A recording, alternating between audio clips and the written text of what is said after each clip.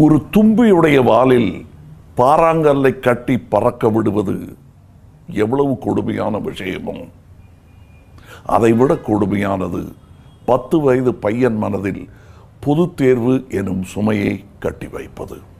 இந்த கல்வி திட்டம் நம் குழந்தைகளுக்கு எதை சொல்லிக் கொடுக்கிறதோ இல்லையோ மன அழுத்தத்தை கண்டிப்பாக சொல்லிக் கொடுக்கும்.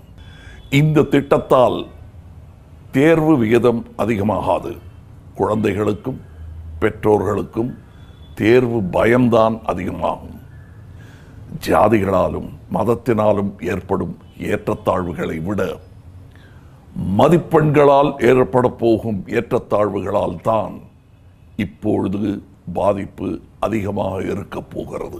இந்த பாதிப்பு சமூகத்தில் எதிரொலிக்கும் போது ஒரு குழந்தை இந்த சமூகத்தில் வாழ்வதற்கு நமக்கு தகுதியே இல்லையோ என்று தாழ்வு மனப்பான்மைக்குள் மூழ்கி போகும். நான் 8வதோடு என் படிப்பை நிறுத்தியதற்கு பல காரணங்கள் உண்டு. ஆனால் இனி எந்த ஒரு குழந்தை படிப்பை நிறுத்தினாலும் அதற்கு நீங்கள் இப்பொழுது அமுல்படுத்தி இருக்கும் பொது தேர்வு மட்டும்தான் முக்கிய காரணமாக இருக்கும். குழந்தைகளின் எதிர்காலத்துக்கு அளவும் பயன் தராத இந்த புதிய கல்வி திட்டத்தை மக்கள் நீதி மையம் வன்மையாக கண்டிப்பதுடன் இந்த திட்டத்தை உடனடியாக திரும்ப பெற வலியுறுத்துகிறது.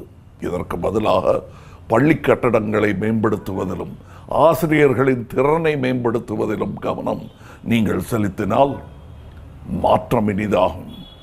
நாளை நமதாகும். வணக்கம்.